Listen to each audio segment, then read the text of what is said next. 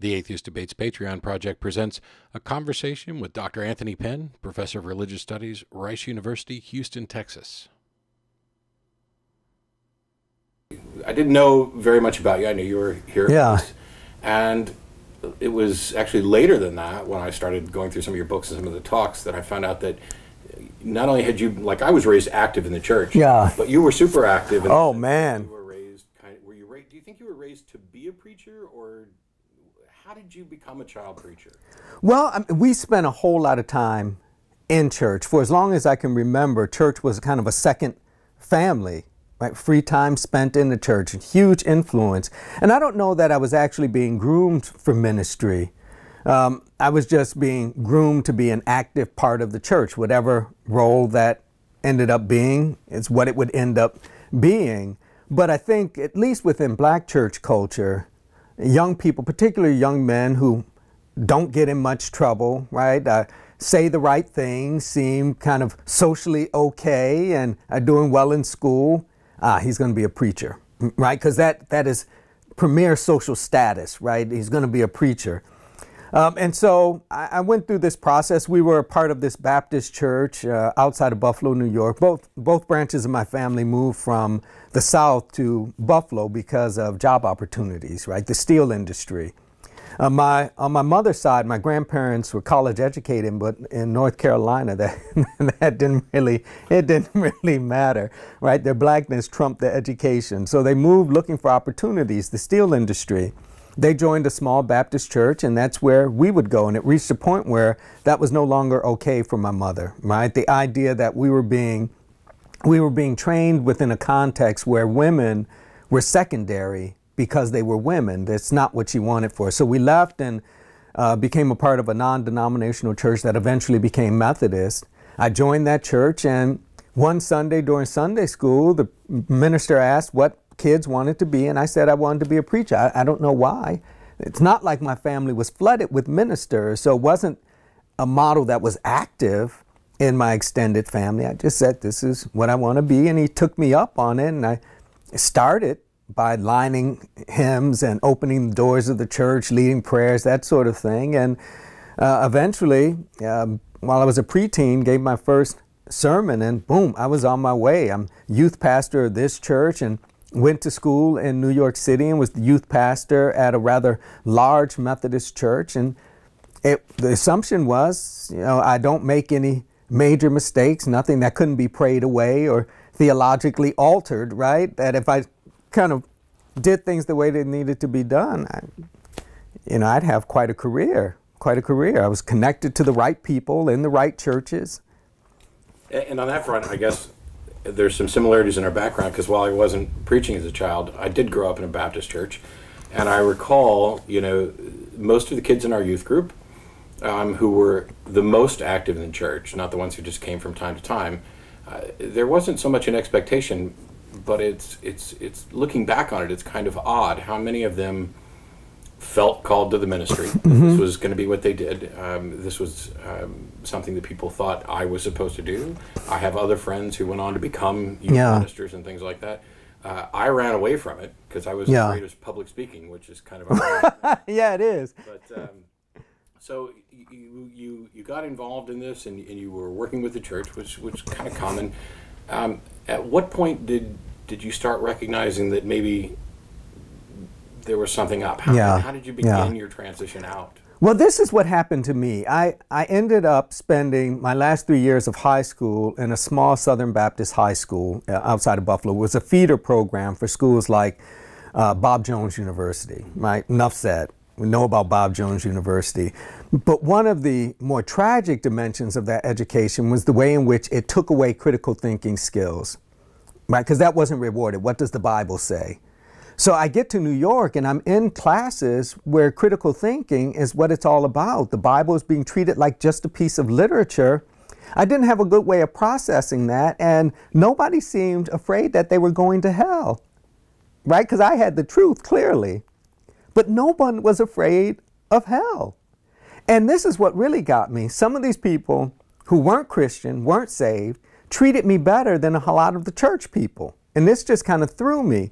And I was having a difficult time reconciling what I was doing in church with what I was encountering in the world, that we seemed to be answering questions that people weren't asking and shying away from the questions that people actually did ask, right? This was the age of crack cocaine. Crack cocaine had just come on the scene as I'm approaching New York, and that altered life in major ways. And we weren't providing anything that was really substantive, right? People were literally dying. I was running across young people who had an easier time planning out their deaths than they did planning out a bright future. And I had not much to say. And I'm a minister, right? I'm not just a typical Christian. This is the highest calling, right? I'm called by God to do this thing, and I'm telling people stuff that really isn't making a damn difference on Monday.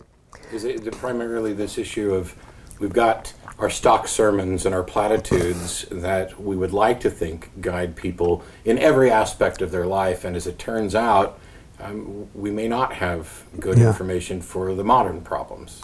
Well, and for me, it revolved around a central question. Theologians call it theodicy, right? What can you say about God in light of human suffering in the world? And my response to that was a typical Christian response, but it was a ass-backward response in that it made suffering redemptive. That Christianity, as I preached it and understood it, was about transforming suffering into something that was glorious. How could it be otherwise when the major figure, Jesus the Christ, takes care of business, kind of saves the world through this suffering? And so Christians are trying to model this. So no matter how creative I tried to be in terms of my sermons, my prayers, my conversations, it was all based upon a model that really didn't value human life. Right? It didn't value what took place within the context of human history. It looked beyond human history and said, you may deal with a whole lot of shit here, but you're going to get heaven.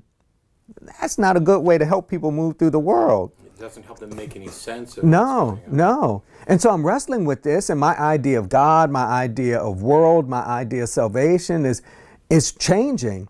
I moved from an idea of a God who is all powerful, who makes things happen, who breaks into human history, to a God who tries to operate based upon persuasion, what my grandmother would call that still small voice, right? That tries to urge us to do the right, right? I'm moving in this direction, trying to remain committed to Christian ministry, but thinking about ministry differently. So one of my models became Adam Clayton Powell Jr., this New York minister who was really about transforming the socioeconomic and political conditions of life, and church ministry became a vehicle for doing that worldly work. That was making sense to me. So I was going to stay in Christian ministry. I decided that I couldn't go to seminary in New York because I needed to be away from folks so that I could really wrestle with questions. Mm-hmm. So I moved to Massachusetts to a school where ministry was really a secondary thought. It didn't matter much. And so I'm trying to work all this stuff out, but it reached a point where I had to make a decision. Was I about the Christian tradition, or was I about helping people make it in the world? And I decided helping people make it in the world was more important. So I left the church, told the minister I was working with that I would not be continuing that ministry, contacted my bishop, wrote to my bishop to surrender my ordination, and just left. And what was the response like from both family and from the people you were That's the thing. You know, my situation was rather mild. No one disowned me. I wasn't ostracized, wasn't kicked out of the family.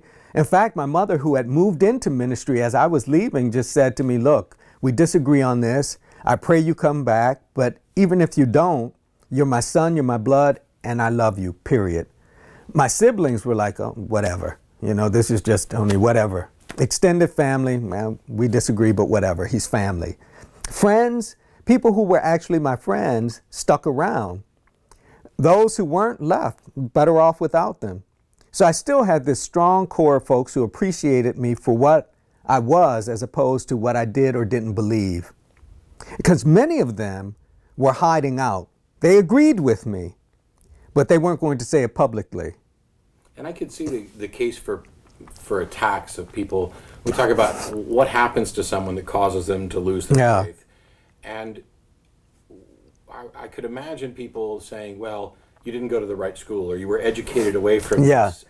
You went to seminary and lost Jesus. Which happens so often. Especially in seminaries that have, critical exams. Oh, yeah.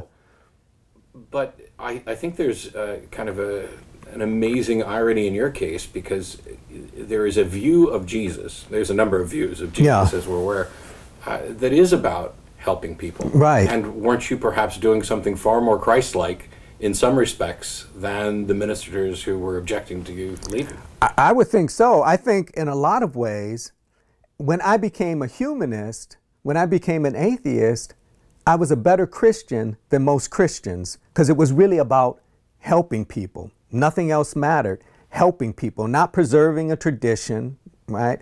But helping people.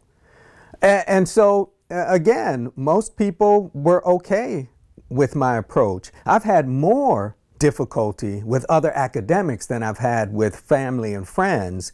That other people who study, particularly people who study African American religion, many of them dislike me deeply. Now, there could be lots of reasons for disliking me. I understand on occasion I can be an ass, right? Not the easiest person. But for many of them, they dislike me because I've surrendered the tradition. For them, I'm outside of the tradition. I've lost my blackness, right? I've embraced the Enlightenment and the white world and just kind of lost my connection to community as a result. And my attitude is, well, whatever.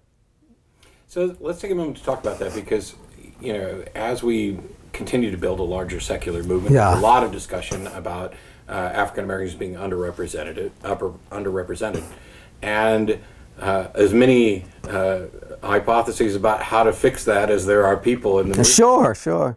But there's this idea, and whether or not it's true is I guess what I was wondering, that there's a significant difference between the traditional, perhaps Southern black churches or black church in general.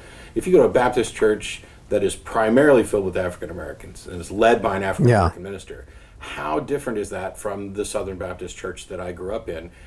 And what do those differences tell us about what we need to do to address those people? There are some nuanced differences, but by and large, black Methodists are black Methodists, whether they're in New York or they're in Daytona Beach or some small town in Texas. Black Methodists are black Methodists. So I don't know that that's the way we get at it. I think there are some things that within the movement we have to be aware of.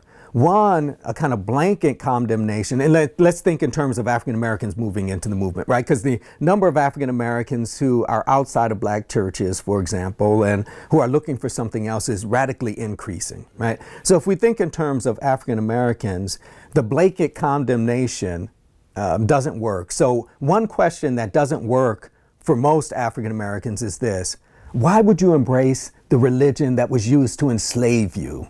Right? And it doesn't work for a couple of reasons. One, for every person who was okay with their slavery as a result of the Christian faith, you've got folks like Denmark Vesey, Gabriel Prosser, Nat Turner, who used Christianity as a way to whoop some ass, right? Their attitude was, yeah, we believe in God, we're ministers, but God wants us to be free. And if some white folks have to die in the process, they die in the process, right? So it wasn't, oh, this is wonderful, I'm content to be a slave. No. People were picking up weapons as a result of this. So how Christianity has functioned historically in black communities, there's some thickness there. There's some complexity that question overlooks, right? So we've got to be mindful of why people moved into Christianity, and not all of the reasons revolve around kind of spiritual renewal. There were pragmatic, kind of mundane reasons to associate with this, and that this moves through history. So folks will say, A. Philip Randolph, well, he was a churchman. No, he tithed. Why? Because as a labor guy, he knew that black churches were an easy way to get the attention of large groups quickly. And paying his tithe was like paying his union dues.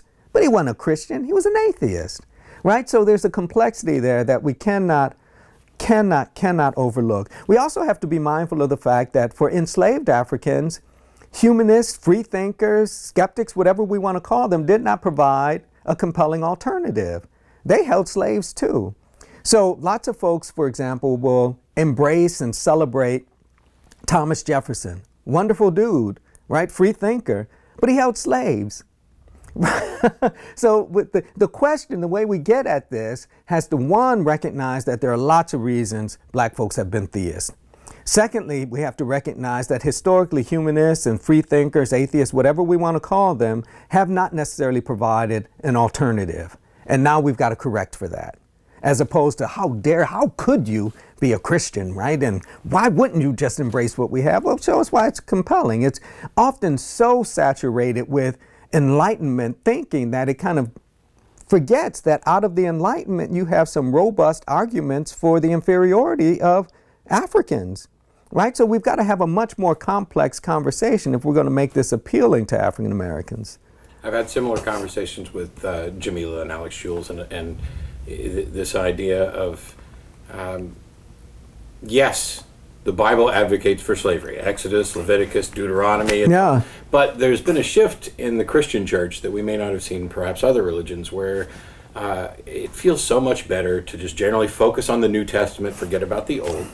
And there are reasons for that, in the sense that there are some things, don't get me wrong, I will object to New Testament doctrine perhaps more than Old Testament in some cases, but there are some things about New Testament doctrine that begin to address a more positive aspect of people.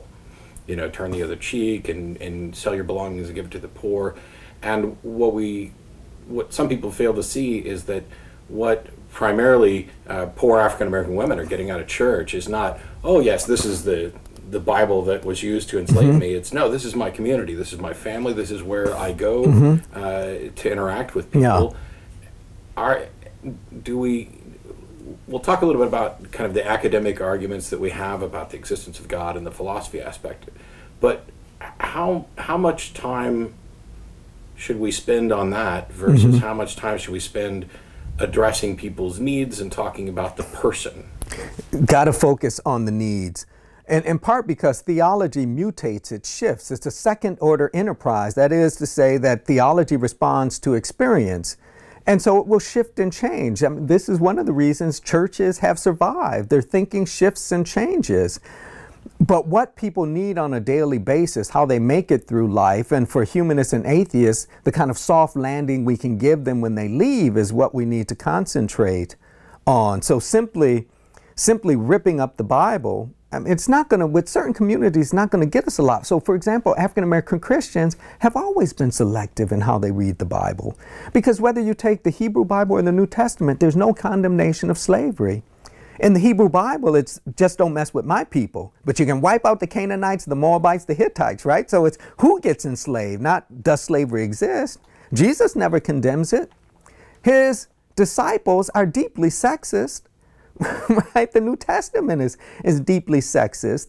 There's again no condemnation of racism, right? of slavery. So people, African Americans, have always been selective with respect to how they read Scripture. So we're not going to gain a whole lot of ground by simply ripping that away from them. They've always manipulated it. The question becomes, do we allow them a way to maintain their humanity, their dignity, their identity? Because Christianity on some level works well because it requires people to surrender something of themselves, right? It requires them to surrender some of their dignity, some of their worth. To encourage cooperation and community. And the body is suspect within these traditions, right? The body is a problem.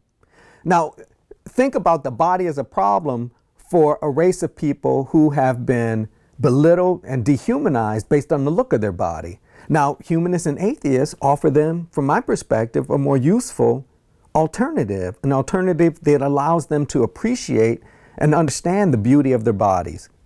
Right? That it's all about how this body moves through time and space, what this body needs and what it offers. We can do that much better than Christian churches and other theistic outfits.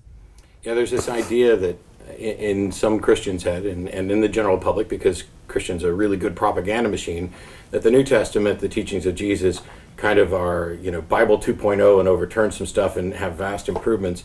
And not only is there no additional condemnation of slavery, but the only time that it's mentioned is, slaves obey your masters, including the cruel ones. Yeah. And for me, this is... And Philemon, go back. Yeah.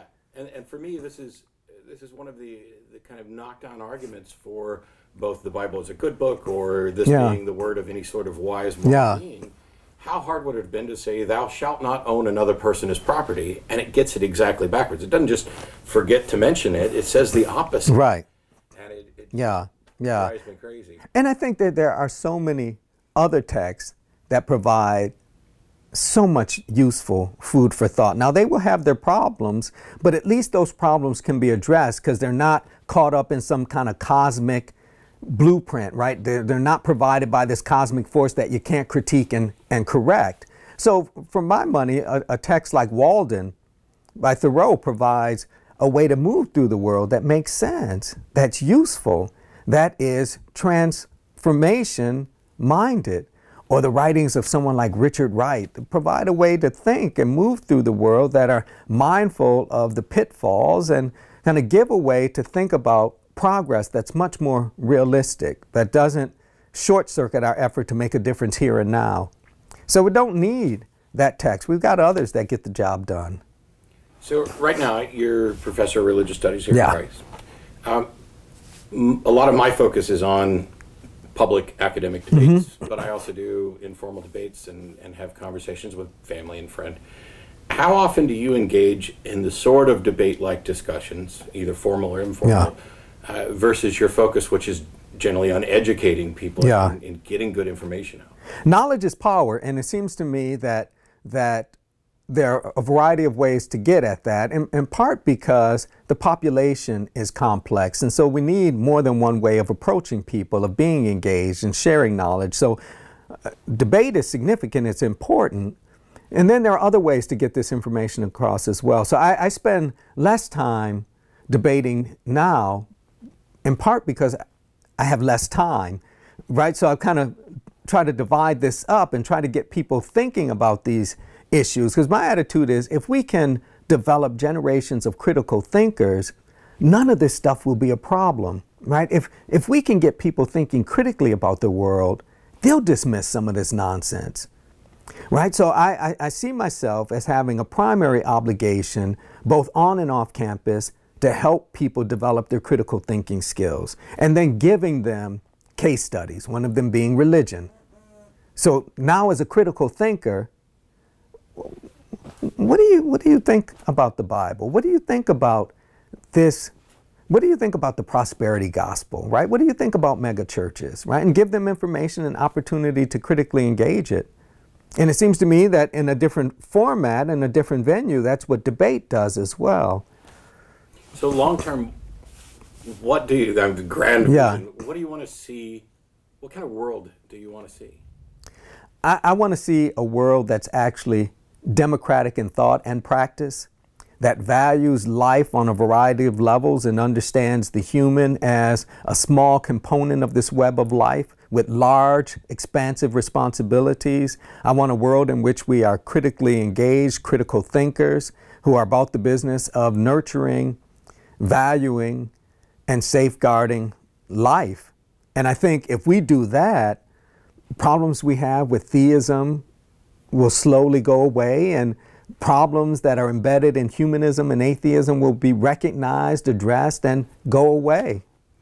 And on that front, talking about problems in the humanist and secular communities, what would you like to see from the secular community? What can we do better? I mean, we talked a little bit about making sure we're dealing with people and their issues and giving them a place to land.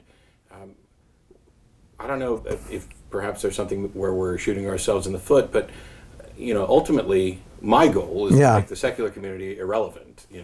I want to end religion, but what are we doing? What are we doing or not doing now that we could be or shouldn't be? I think one of the things we really have to do is recognize that logic and reason are not a prophylactic against stupid shit, right? That you can be logical and a person who operates based upon reason and still be racist, sexist, classist, you name it. But this idea that that's all embedded in what these theists do, and I'm a reasonable person, so of course I'm not a racist because racism isn't reasonable.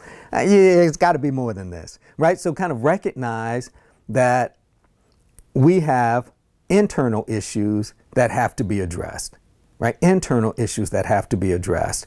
And I think there are ways in which from my perspective, we have to recognize that humanism and atheism can't simply be thought, they have to be lived. And that means addressing the stuff of daily life, right? Giving folks a way to practice this rather than simply think about it.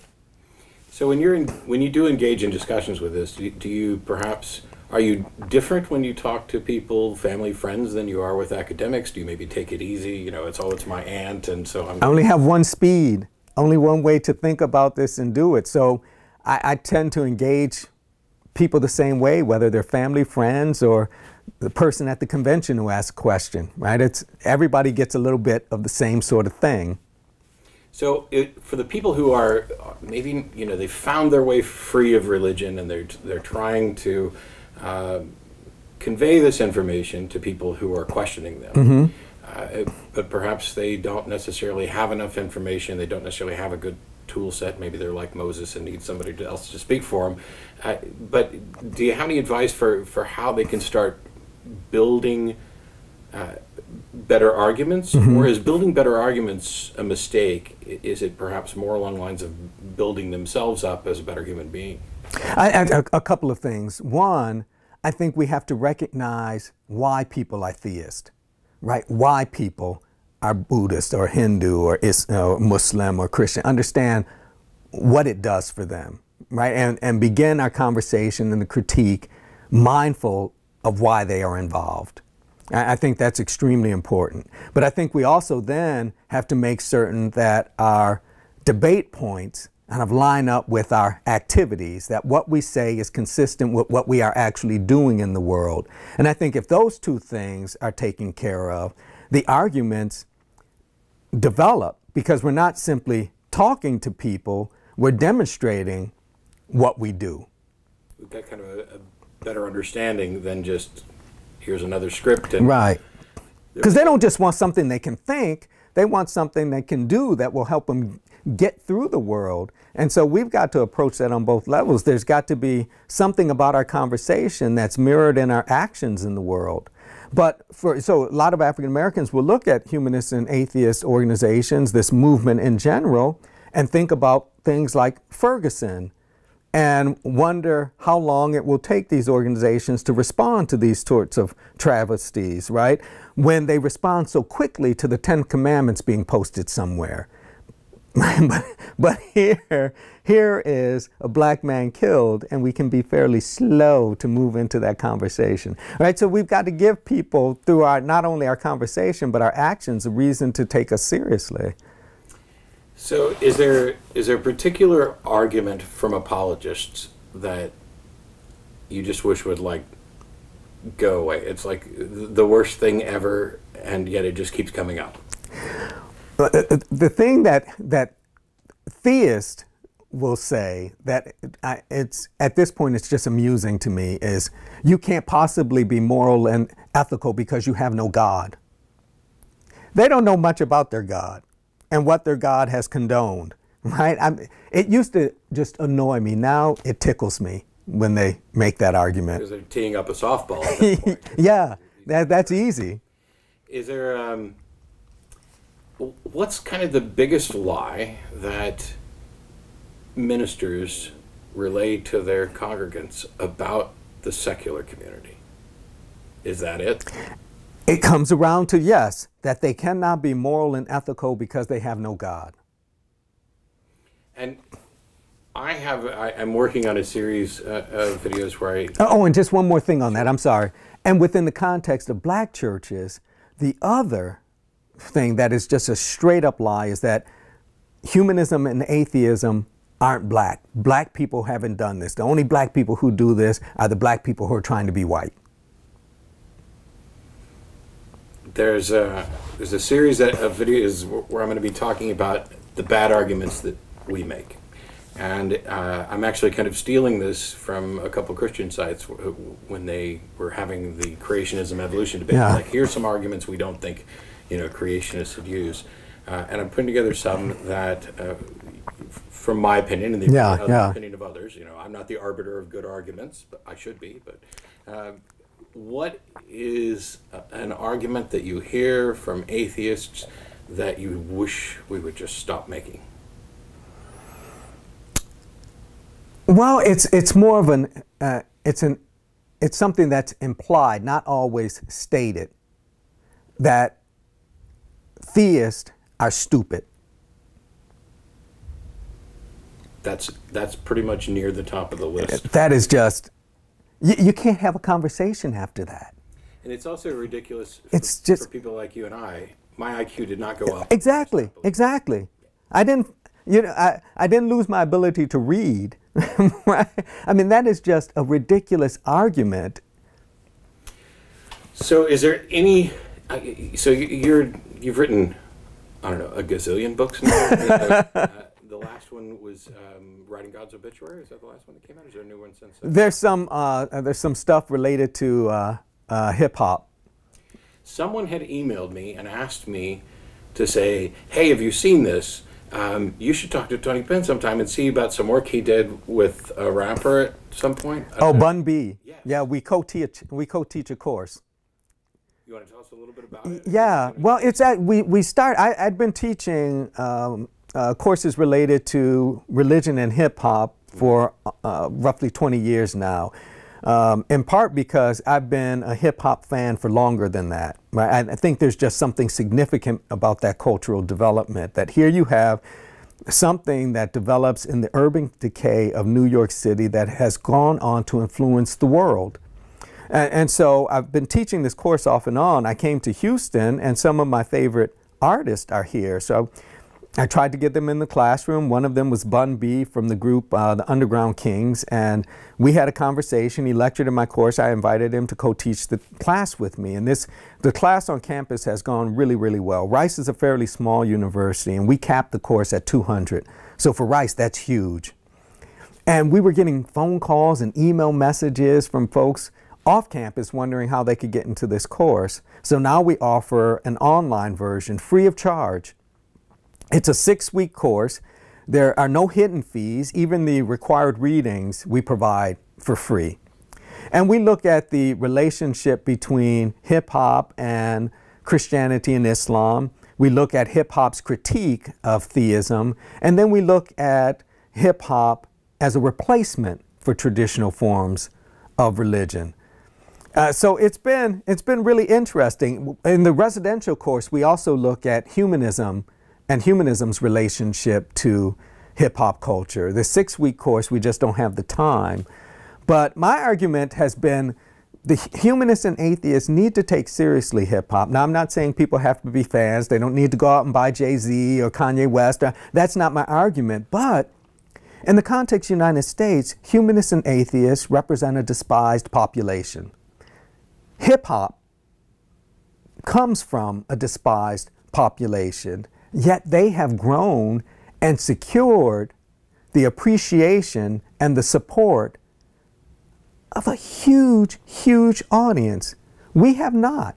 We might want to learn something from them concerning branding, marketing, promotion, right? How is it that these young people from the Bronx develop something that is now global, embraced by all classes, all races, right? I mean, how have they done this?